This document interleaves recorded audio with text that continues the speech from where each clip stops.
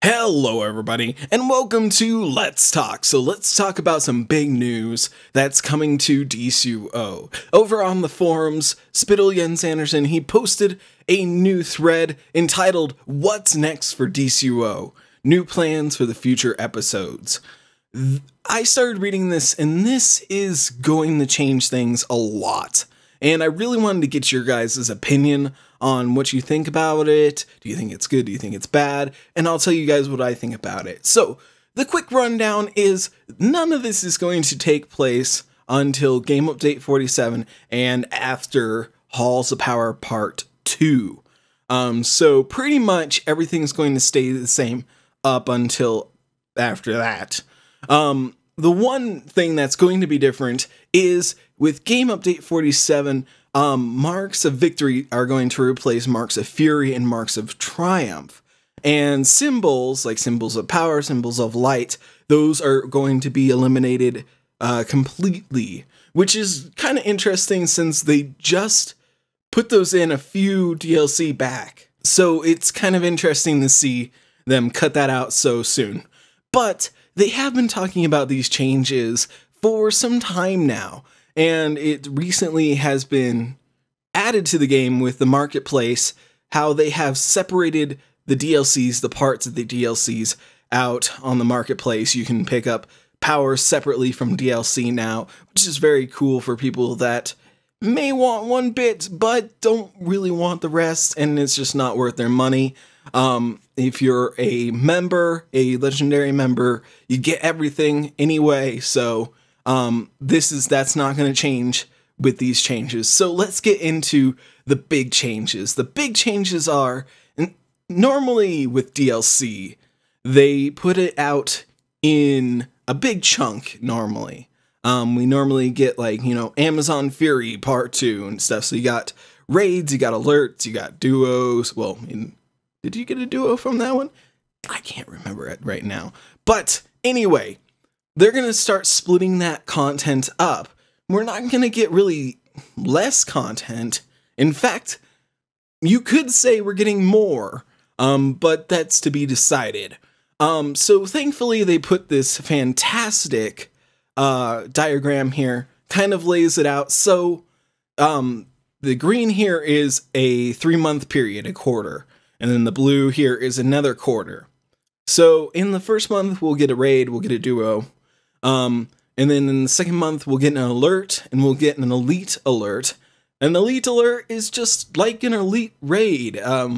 It's harder content it's a 4-man hard content. So I think that's going to be something that's going to be great, especially for players that are looking for a challenge. Alerts really haven't been the place to look for that, not necessarily. So this could be a change for that, and I think a lot of people will probably like that. Along with that, you'll get a solo, and then in the third month, you'll get a raid, and an elite raid, and a duo. One of the really big things about this too is they're going to be changing how gear and rewards are. Normally, when a DLC comes out, we know all of the gear that's going to come out. You can get some vendor gear, probably. You can get some gear from the raids, the elite raid now. Duos, alerts, all that good stuff. You can get gear that way and level up your character, but they are changing it. So in the first month, when we get a raid and we get a duo, they are only going to release the chest, back, legs, and waist, vendor gear and rare gear. Then, in the second month, they are going to, when they release the alert and the elite alert and the solo, we're going to get weapon hands, head, and feet with the vendor gear and the rare gear. But we're also going to get set gear. And that's going to be chest, back, legs, and then the third month, it'll be the head, hands, foot, and shoulder for the set gear. Now, set gear is special. Once you've gotten enough of the gear, you get a set bonus. It doesn't really say on here exactly what that bonus is. I'm supposing it's just stat wise and level wise. But once you get that set, you will get a bonus from that. So that's something cool to look forward to. And what they're kind of trying to do is they're trying to make more interesting drops for us and a better, more simplified way for people to get gear. Normally when a raid or a DLC comes out, a lot of players, I think, probably are hit with the thought they were just overwhelmed at how much the cost is for the gear, how much work they got to put into it. But this kind of breaks it down for you. So in the first month, you can really focus on the big pieces, your chest, your legs, your waist, your back. Those are the ones you're going to want to focus on. And then in the second month, you can work on your weapon, your hands, your head, your feet. And in the last month, you can focus on the last few things, your rings, your face, your neck. That kind of stuff is really cool. I really enjoy that. I think that's going to help out a lot of people. For somebody like me that doesn't get a ton of time to play the game, this really focuses my efforts in one direction. So I really like that. I'd like to hear what you guys think. Do you think splitting up the gear like that is good, is bad? Another thing with this, how they're dividing it up, it's going to, I think it's going to help out. I know a lot of times when they put the DLC out, there are the pro players, they hammer through the content. After a month, they got nothing to do. And a lot of people, I think, complain about that they've run out of things to do so quickly. They've hammered through it. So I think splitting up the content will let people appreciate the story more, especially, and it'll give them more content in the long run. And I think this will really help out the game. A few other things I wanted to talk about. Something that I'm not really sure I can get behind as much, but it's worth talking about. So with the changeover of marks of Fury and marks of Triumph becoming marks of Victory and the elimination of symbols, all the tiers are going to be running on marks of Victory. Along with that, though, they are going to be changing up how content works. So it's going to go by tiers. The idea, let me break it down, is the content that you can get marks from has to be relevant to your combat rating. So, for instance, if you are a combat rating 70 to 83, the only content that's going to be eligible for you to get marks from are tier 4 content. Kind of the cool part about it is you're going to have 12 pieces of content once this kicks in that you're eligible for. But the thing that I don't exactly like about it is I feel like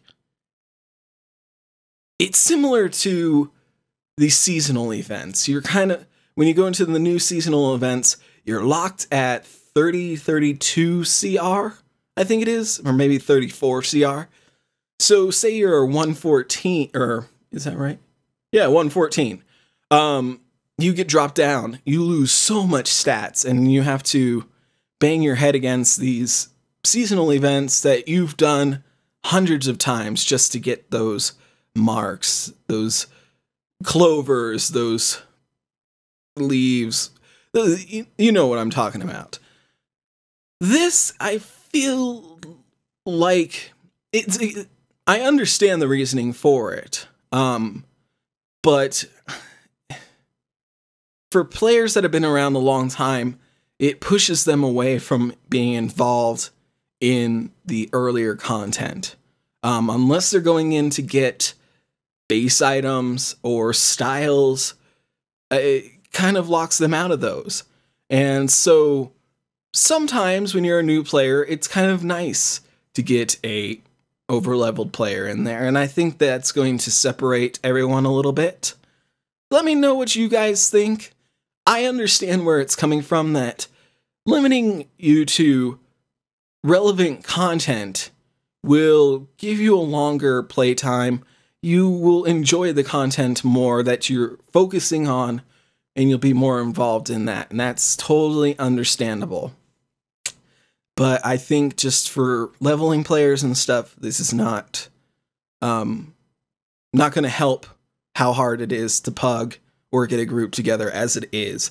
I think it just pushes more players away from earlier content, personally. But that's kind of the breakdown, the big things. If you guys want to go and read up on all this, there's a ton more stuff on this, but that's the simplified version. We're going to get more content more often. We're going to get gear divided up so you can focus your efforts, and marks are changing, and your CR is the most important thing to you leveling. Those are the breakdown of it, pretty much. I think this will be a great change for the game. I think this is going to breathe a little bit more new life into the game. I'm really excited with the things that I've been seeing coming out of Daybreak since they have left Sony and they're not SOE anymore. They're doing so many more cool things. And in this, they talk about if they can do monthly content, they can do more stuff with WB and DC, which I would love them to do. I would love to see more interesting stories after they get through the trilogies, more interesting gear, just more of it. And I'd love to see DC get involved, stuff that's mixed in with the comics. So hopefully this is a great change for the game. I hope it is. Let me know what you guys think, and I will see you all next time.